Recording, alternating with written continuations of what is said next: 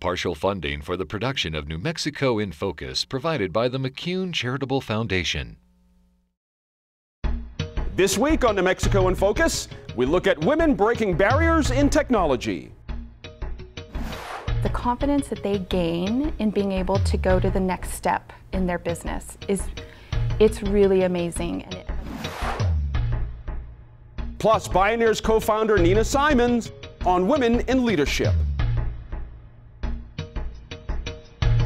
New Mexico in Focus starts now. March 8th is International Women's Day, and we celebrate by talking to some of the winners of the Women in Technology Awards.